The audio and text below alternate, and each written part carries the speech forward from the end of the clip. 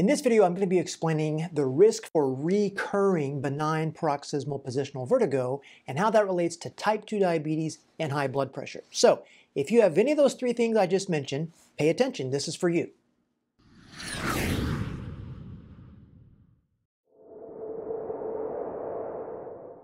What we're talking about in this video is what are known as comorbidities, otherwise meaning other health conditions that can show up and occur at the same time as another health condition. So in this case, BPPV and comorbidities. Just so everyone understands, benign paroxysmal positional vertigo is a condition where you get a sporadic vertigo caused by a dislodgement of these little crystals in your inner ear that are called otoconia. What happens is they can dissolve or break loose and fall off into one of your semicircular canals where they don't belong. And so what happens is when you move your head, typically tilting it back or rolling over, the little crystal will fall in a direction and it makes your brain think you're moving. It can give you nystagmus, right? This kind of rhythmic jerking, and can make you have vertigo. And it can be so bad that you have imbalance and nausea and vomiting, and it's not a fun condition. And it is known to reoccur. So this study wanted to find out, well, what is the risk, who is at risk for this chronic or recurring BPPV? So they looked at some patients between the age of 18 and 85, and all of them were diagnosed with BPPV using a Dix-Hallpike test or a rollover test and their history, in the examination. And they looked at diabetes and hypertension and some other factors. I'm just going to focus on hypertension and diabetes. Now, for the study, hypertension was classified as a top number over 140 or a bottom number over 90. Diabetes was classified if you had a fasting blood glucose of 126 or greater and a hemoglobin A1C of 6.5% or greater. Now, here's what they found looking at those factors. About 45% of the patients that they looked at had hypertension, and about 15% of those, their hypertension was newly diagnosed. It was silent, that people didn't know they had it. Now, it has been known for a while, or thought anyway, that hypertension is a risk factor for recurring BPPV because hypertension damages blood vessels, and that can lead to ischemia or a lack of blood flow, in this case to the inner ear or the labyrinth, and that can cause dislodgement of these otoconia, these little crystals. Now, the other thing you looked at, of course, was diabetes. Now, diabetes, type 2 diabetes, was found in about 11% of the patients with BPPV. So now we look at recurring BPPV. And so they followed these patients over 6 months to a year after they gave them a treatment, right? A repositioning maneuver like Epley's or CMOTs or one of those guys. And what those maneuvers are supposed to do is reposition that crystal back into your vestibule where it can be resorbed over a few weeks. So when they followed up on these patients, 22% of the patients that they followed up had recurring BPPV.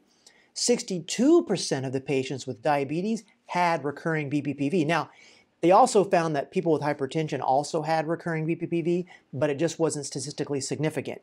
Now, one of the other factors that they found with advancing age, that increases your risk for both BPPV and recurring BPPV. So if you're 50 or over, you're already at a higher risk. Now, so what does all that mean? Well, it means that type 2 diabetes worsens BPPV, meaning it can make it chronic, it can make it recurring. So what that means to you is if you have BPPV that comes and goes and won't stay away, and you're diabetic, well, someone needs to be focusing on controlling your blood sugar better than they currently are. And I'm going to talk about that in just a second.